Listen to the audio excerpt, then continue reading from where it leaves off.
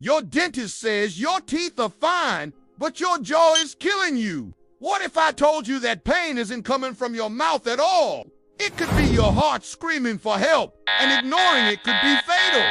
Here's what's happening. Your heart and jaw share nerve pathways. When your heart muscle is starved of oxygen during a heart attack, it sends out distress signals. Your brain gets confused and interprets this danger signal as jaw pain.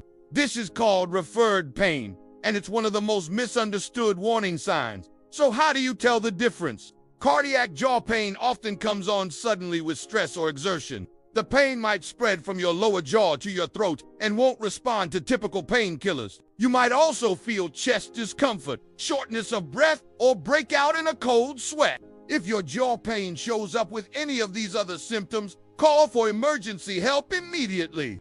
Don't wait. This is especially true for women who often experience jaw pain as a primary heart attack symptom. Trust your instincts. This knowledge could save your life. Share this video and subscribe for more health insights.